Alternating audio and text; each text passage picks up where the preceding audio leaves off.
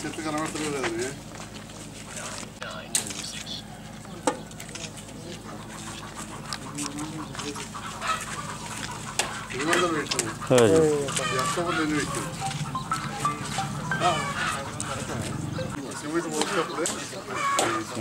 మళ్ళీ బయటకు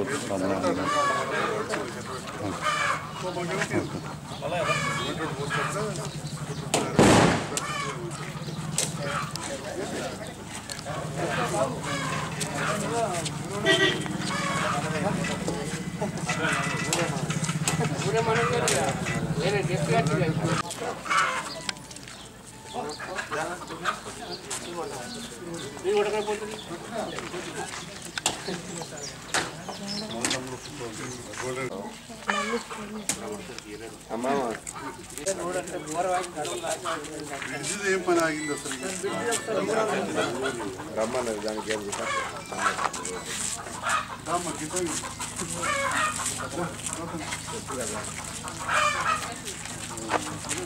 వెంకట్ అలానా 10% లెస్ ఉంటే దాంతో మీద బిల్లులు వేయించి ఇప్పుడు లాస్ట్ మొత్తం మాకే నూపుతుంది ఈ పక్క కాదు పట్టభూమి కూడా పట్టం లేకుండా మన బతుకమ్మరం పాలే అటువాలంటే ఈ రోజు మురం పోసి ఇది రోజు తక్కలపల్లి గ్రామానికి విచ్చేసినటువంటి మన గౌరవ ఎమ్మెల్యే గారు సంజయన గారికి, అలాగే మన జెడ్పీ చైర్పర్సన్ వసంతమ్మ గారికి, అలాగే గ్రామ సర్పంచ్ గారికి, ఏఎంసీ మాజీ చైర్మన్ దశరథ్ రెడ్డి గారికి, మాజీ జెడ్పీటీసీ ఎల్లన్న గారికి, సీనియర్ నాయకులు రమణారెడ్డి గారికి, వివిధ గ్రామాల నుంచి విచ్చేసినటువంటి ఆ గ్రామానికి సంబంధించినటువంటి ఏవైనా సరే శుభ్రంగా ఉండాలి గ్రామాలు అని చెప్పి మన గౌరవ ముఖ్యమంత్రి గారు అలాగే మన ఎమ్మెల్యే గారు పరితపిస్తున్నారు. మరి అందులో భాగంగా ఈరోజు తక్కలపల్లి గ్రామానికి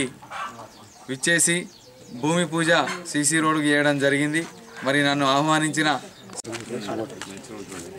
ఈరోజు తక్కలపల్లి గ్రామంలో సీసీ రోడ్డుకి భూమి పూజలో భాగంగా విచ్చేసిన మన ప్రియతమ నాయకులు గౌరవ ఎమ్మెల్యే గారు డాక్టర్ సంజయ్ కుమార్ గారికి, అలాగే జెడ్పీ చైర్పర్సన్ వసంత గారికి, అలాగే rural incharge MPP Rajendra Prasad గారికి, రైతు బంధు సమితి అధ్యక్షులు రవీందర్ రెడ్డి అన్న గారికి, ఇలాంటి మంచి మంచి కార్యక్రమాలు ఇంకెన్నో ఈ గ్రామంలో చేసుకోవాలని కోరుకుంటూ ఇంత చక్కటి అభివృద్ధిలో మనందరినీ పాలు పంచుకునే విధంగా మనందరి వెన్నంటూ ఉండి ఎంతోమందికి రాజకీయ భవిష్యత్తును అందిస్తున్న మన ఎమ్మెల్యే గారికి మరొకసారి కృతజ్ఞతలు తెలుపుకుంటూ నన్ను ఈ కార్యక్రమానికి ఆహ్వానించిన జయపాలన్న గారికి ధన్యవాదాలు.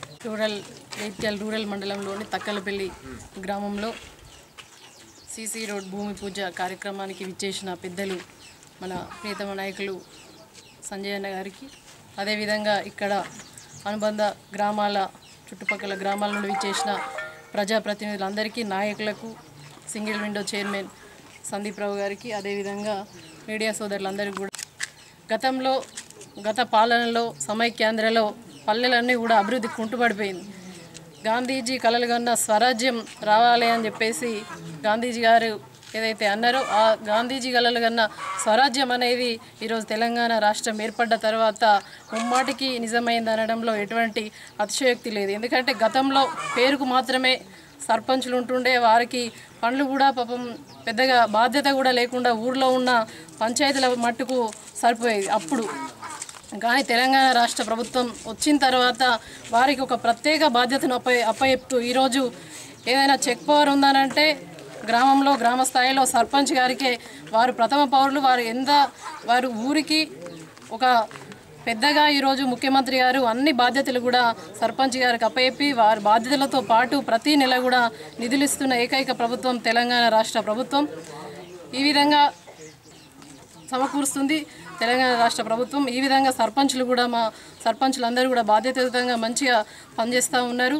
ఈ యొక్క సీసీ రోడ్లు నిర్మాణాలు కానీ ఇంకా కూడా ఈ యొక్క తక్కలపల్లి గ్రామానికి మా సంజయ్ అన్న గారు ఎప్పటికప్పుడు కూడా చెప్తా ఉన్నారు. గతంలో ఒక 15-20 సంవత్సరాల కింద ఈ రోడ్లన్నీ కూడా పాడైపోయినాయి. ఇప్పుడు తప్పకుండా మన చేయాలి అని చెప్పేసి వారు ఇంతకుముందు వచ్చేటప్పుడు ఈ అభివృద్ధి కార్యక్రమాలను చేయాలని చెప్పేసి అంటున్నారు. తప్పకుండా సాధ్యమైనంత వరకు మా సంజయ్ అన్న గారి ఆధ్వర్యంలో రూరల్ జెడ్పీసీగా మీ అందరి ఆశీస్సులతో గెలిచినాం కాబట్టి తప్పకుండా అభివృద్ధికి సహకరిస్తాం. ఇక్కడికి ఇన్వైట్ చేసిన సర్పంచ్ గారికి అదేవిధంగా ఎంపీటీసీ గారికి హృదయపూర్వక నమస్కారాలు. పాత్రికేయ మిత్రులు కూడా ధన్యవాదాలు. ఇంతటి కష్టకాలంలో భారతదేశం అంతా కూడా కొట్టుమిట్టాడుతున్నది. ప్రపంచం అంతా కూడా total world has slowed down. ప్రపంచం అంతా కూడా నెమ్మదించింది. ఎక్కడ కూడా అభివృద్ధి అనేది జరిగే పరిస్థితి లేదు. ప్రాణాలు దక్కించుకుంటే చాలు అన్న పరిస్థితే ప్రతి కాడుంది. అది మొదటి సంవత్సరం గడిచిపోయింది. రెండవ సంవత్సరం కుదుటపడతాం అనుకున్న సందర్భంలో మళ్ళీ ఏప్రిల్ మే నెలలలో మళ్ళా పెద్ద ఎత్తున కరోనా రావడం, మరి ఈనాటికి కూడా చూస్తూ ఉంటే కరోనా మరణాలు ఇంకా జరుగుతున్నాయి. ఈరోజు కూడా వీర్పూర్ మండలంలో ఒక యువకుడు వార్డు మెంబర్ చనిపోవడం జరిగింది. అంటే ఈ రకంగా కరోనా వల్ల మొత్తం ప్రపంచంలో అన్నీ కూడా స్లో అయినాయి. తెలంగాణ రాష్ట్రం ఏర్పడిన తర్వాత ప్రత్యేకమైన దృష్టి పల్లెలపైన పెట్టింది కేసీఆర్ గారు. మొట్టమొదలు మనం నీళ్ళు ఇచ్చుకోవాలి, కరెంట్ ఇచ్చుకోవాలి, ఆ వ్యవసాయం పండించడానికి పెట్టుబడి ఇవ్వాలి, విత్తనాలు ఇవ్వాలి, ఎరువు ఇవ్వాలి. ఈ రకంగా నీళ్లు పెరగడానికి చెక్ డ్యాములు కట్టడం, కుంటలు మంచిగా చేసుడు, ఇక ఒకటి కాదు అదే లైన్లో పడ్డారు. మరి దాంతో ఇవాళ ఏమైంది? ఒకనాడు 12 లక్షల మెట్రిక్ టన్నులు ఉన్న వడ్లు ఇవాళ 55 లక్షల మెట్రిక్ టన్నులు వచ్చింది. ఎవరు కూడా ఖండించలేరు. కొందరు నాయకులు వేరే కండువా వేసుకొని ఇక్కడ కూర్చొని ముచ్చట పెడతారు కావచ్చు బస్ స్టాండ్ కాడ. మేము చూస్తుంటాం. మీరు అంతకు ఇంతమంది ఉన్నారు, 2-3 దొరుకుతారు. ఆ 2-3కి బ్రెయిన్ వాష్ చేస్తూ ఉంటారు. ఇంతకుముందు తిప్పలపేట కాడ కూడా గదే. 100 మంది రైతులకు తెలుసు ఏం జరుగుతుంది, ఎవరు చేస్తున్నారు, ఎంత పంట పండించింది. ఆడ ఒక్క గచ్చమాటు కడితే 1 కిలోమీటర్ నీళ్ళు ఈడి కాడికి తన్నినాయి. ఎట్లయితే తక్కలపల్లి కాడ పెడితే తన్నాయి. ఎన్ని ఎకరాలు ఎక్కువ పండుతుంది.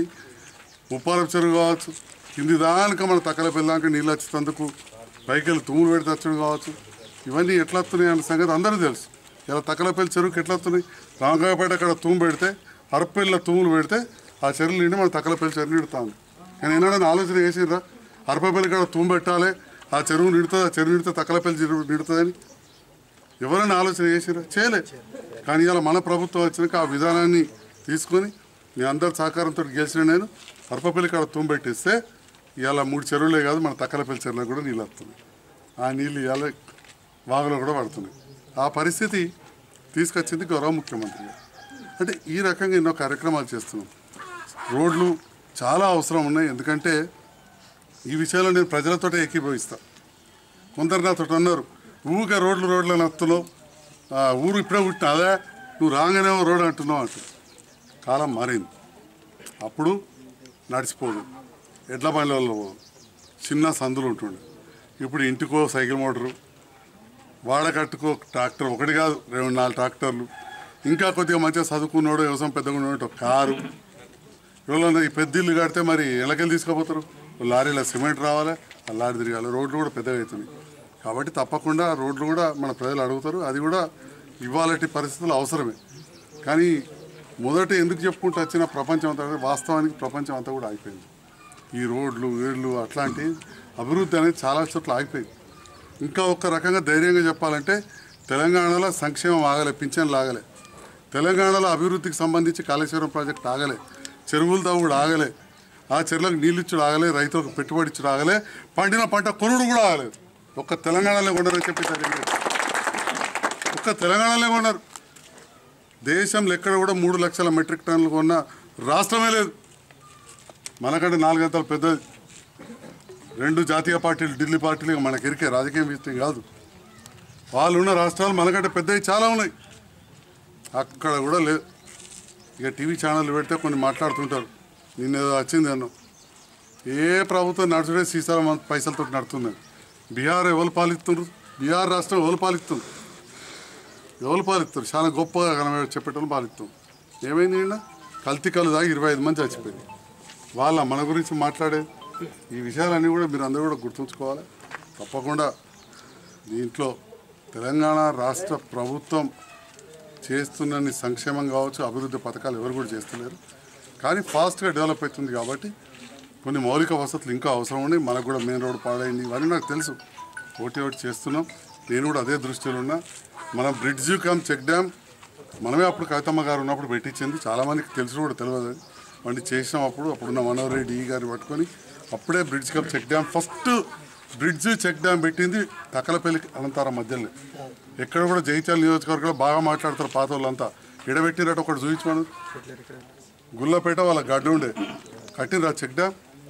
కాబట్టి ఇవాళ మనం చేస్తున్నాం ఈ కార్యక్రమాలు. కొద్దిగా వెనక ముందు పడితే ఇక్కడ మా నాయకులు అందరు ఉన్నారు. ఎక్కడ కూడా ఒకటి వెనక ముందు కాగానే అధైర్యపడద్దు, తప్పకుండా వేద్దాం. ఊర్లు పుట్టి చాలా రోజులైంది, రోడ్లు వేసుకుంటూ పోదాం ఒకటి. తప్పకుండా మీకోసం అహర్నిశలు అందుబాటులో ఉండడానికి మేము వెంట ఉంటాం. తప్పకుండా పనిచేస్తామని తెలియజేస్తూ మరి ఈ కార్యక్రమంలో నాతో పాటు పాల్గొన్న నాయకులందరికీ కూడా మరొకసారి పేరున హృదయపూర్వక ధన్యవాదాలు. మండలం